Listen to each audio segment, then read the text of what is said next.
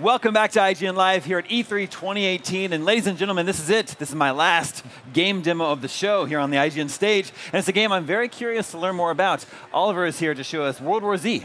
Yes, indeed. Thank you to the show. Now, this is a game that was unveiled at the Game Awards last December. Yeah. But there's still not a lot of information about it out there. Let's try and change that. Okay. What kind of game is this? So World War Z is a zombie game. Of course. But we're talking 4-player co-op multiplayer. So what makes it unique in particular is the hordes. So in this game, it's all about facing massive numbers of enemies all at the same time. So in the New York level, you can see there, you'll be facing about 500 zombies all at the same time. Wow. Yeah. Okay. And there's a defensive play involved in it, so it's a very unique game. So 4-player co-op. Yeah. Who are they 4 set characters? Are you creating a character? Who are these people? The story has been really important to us on this game, and we're self-publishing. So we went to Paramount and acquired the license because we felt that the movie offered the intensity that we wanted in a game. Okay. So instead of following the events in the movie, we've decided to create our own stories. We have 3 episodes, one in New York, which is on now. You've got one in Moscow and one in Jerusalem. Each episode has 3 chapters, which charts the story of these survivors. And so each episode has 4 unique characters, and we follow their stories. Interesting. Yeah. Are you releasing these episodically? No, it's all in one. Yeah. It's all in one package. Yeah. I see. Very cool. So is this set in the world of the movie? Yes, in the universe. In the universe of the movie. movie. Yeah. Exactly. Interesting. And so when we start off with chapter 1, has the outbreak already occurred? Yeah. Where do we pick things up? So the New York level we're demoing, we're looking at 4 survivors who've been looking for scraps of food and water for about 4 months. And by the time we get to them, they're stuck on top of a skyscraper in New York City. So New York is completely obliterated. We've got swarms of zombies pouring down the streets of Manhattan. And the episodes in Moscow and Jerusalem take place at different time periods. So we get an overall picture of the war. And this is the New York episode we're seeing here. Yeah. So this is the basic kind of zombie combat you can expect from the game. So a zombie shooter. Yeah, exactly. Zombie shooter. Third-person co-op zombie shooter.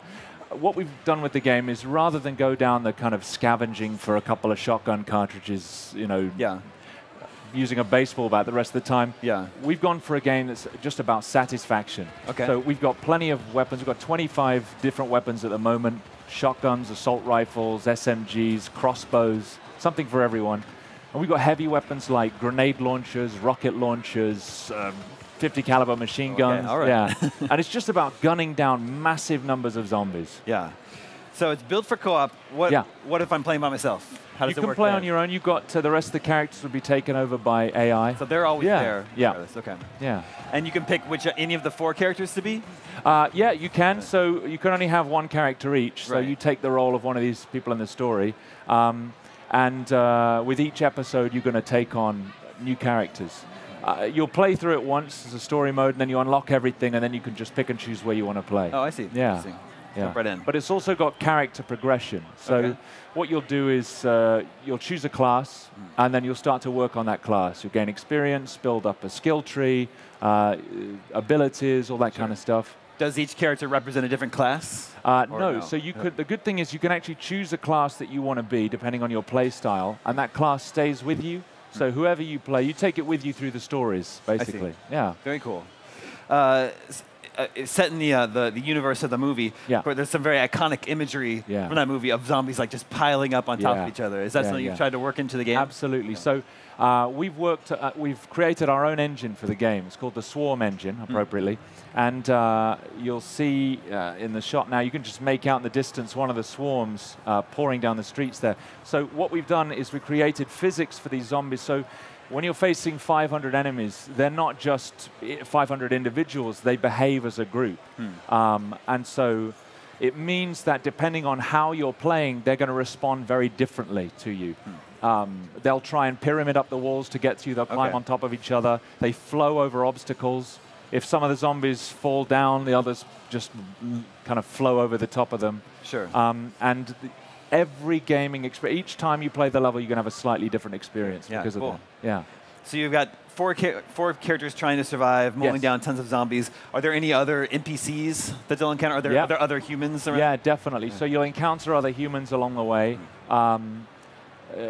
all kinds of different people, from military generals to crazy train drivers and all sorts. Okay. Like I said, the story is really important. So each of these characters have a backstory. They all have a purpose, because we feel like story is that element that really draws you in. You know, it gives you something to immerse yourself in. So everybody's different. And we also like the idea of ordinary people trying to survive in this world. You know, what are the things that help them to survive? Was it intelligence, toughness? Yeah. I mean, just the ability to hold it together when you've got bodies everywhere is... exactly. Yeah. So what are the classes that you'll have available to choose from? I can't talk about that at the moment, but it's a good selection. Okay. Yeah. Yeah, just there we were seeing some of the piles and the masses of bodies you got on there. Is 500, you mentioned 500. Yeah. Is that literally the genuinely, cap? Yeah, 500. So what you're seeing at the moment is climbing up the walls. This is an action that will take, they will do anything to get to you because zombies feel no fear. So they will climb up the walls on top of each other. They'll throw themselves from the rooftops to get to you. They'll run through fire. And that brings me to the kind of the next stage of the gameplay, which is that there are certain areas in a level where you have the opportunity to build a defense. Okay. And so depending on how you're playing the game, it responds to you and gives you a selection of different defense kits. You can then, it's a limited number, so you've got to decide how you want to use them to reinforce your position. You might get barbed wire fences, you might get electrified fences, 50 caliber machine gun turrets, auto sentry turrets. Yeah. And you've got to choose how you want to put them down to build your defense. And then you just have to hold on. And those are like at key moments in the chapter? Yeah, absolutely. And they're different for each time. So the atrium you're looking at now, or we're looking at, that's one of the most basic systems. Where it's like just a wave of zombies coming down the street. They climb inside there, and they pour up these different channels. So you have to decide whether to place your defenses on the left and they'll build a kill zone on the right. And then we have levels like in Moscow where you're in the midst of a frozen river outside the Kremlin with nothing to defend yourself, and you're just holding on. So are they setting up defenses here? Yeah, exactly. Okay. So it's like tripwire. You can lay down, she's putting down claymore mines. He's grabbing a defense kit now, putting down barbed wire.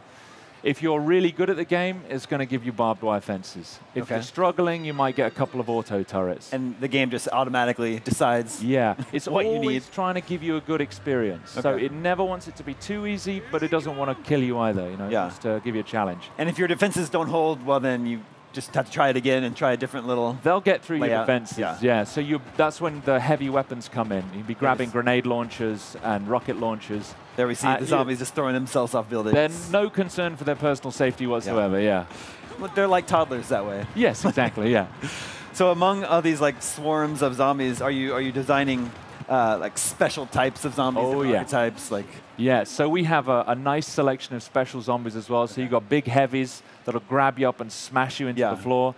And because it's built for 4-player co-op, you need another player to get you out of that situation. So it encourages you to stay together. We've got toxic zombies, creepy zombies. We've got screamers who bring in the masses.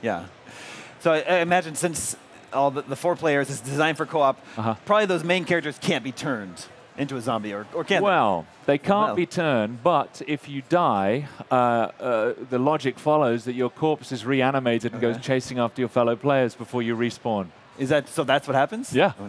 But so the player will respawn, but then their body will be running around. Okay. Wow. That's a nice little touch. Yeah.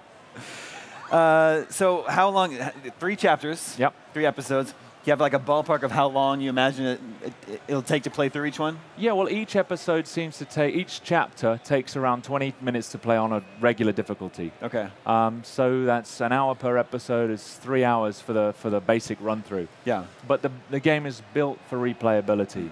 So as I said, depending on how you play each time, it's going to feel very different. We've been demoing it for the last 3 days, and every single playthrough has yielded something different. You know, we'll get a ton of special zombies suddenly get spawned, and they have to battle their way through that. Sometimes this is the most basic defense level that we've got, the New York one, which is the one we're demoing. But there are some really complex ones. So every time you play it, you're going to get a slightly different experience. Yeah, we're seeing lots of zombies And a lot of blood. Yeah, a lot of of limbs. blood. Yeah, yeah, it's all in so there. there's like dismemberment and Oh yeah, all of that too. Yeah, yeah, yeah. Are they like?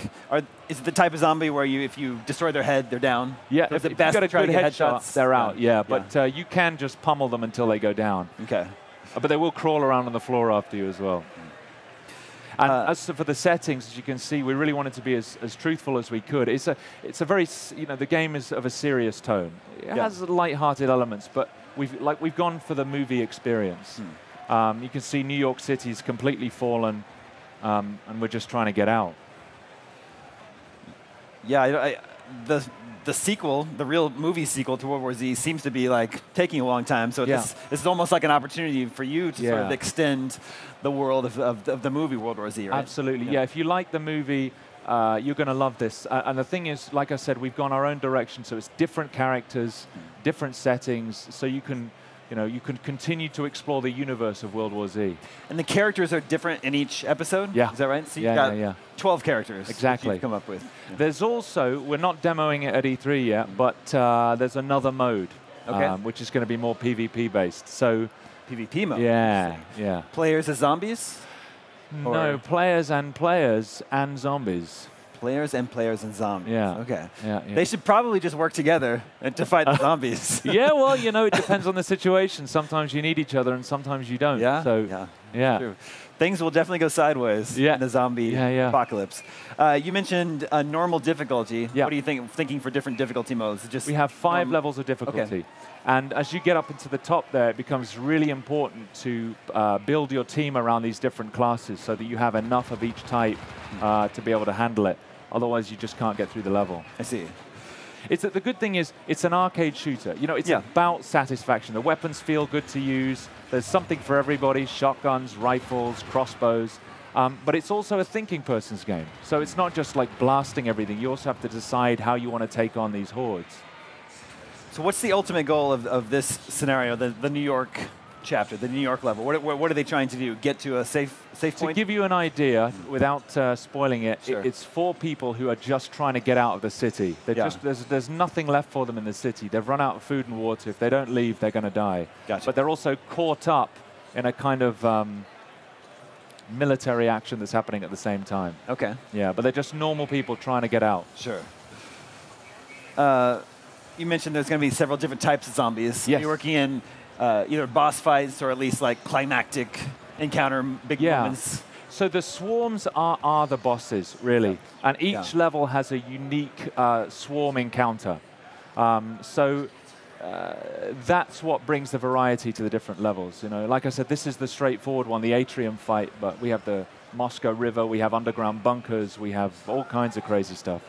That's a zombie in like full armor in there? So that's the bull, yeah. So we went with the idea that it's a heavily armored soldier who's been infected, and he doesn't go down without a fight. I mean, when we play it, somebody just screams, "Bull!" and everybody turns around. You just have to lay him down. Very cool. Yeah. Cool. So when are we going to get to play World War Z? 2019. Next year. And it's going to be on Xbox One, PS4, and PC. Very cool. Yeah. Exciting. Thank you so much for coming by. My pleasure. Yeah, thanks for having me. Ladies and gentlemen, that's a wrap on my coverage for E3 2018. Thanks for tuning in and hanging out with me all week. E3 is pretty fun. Let's do this all again next year. I will see you guys very soon over on IGN.com. Take care.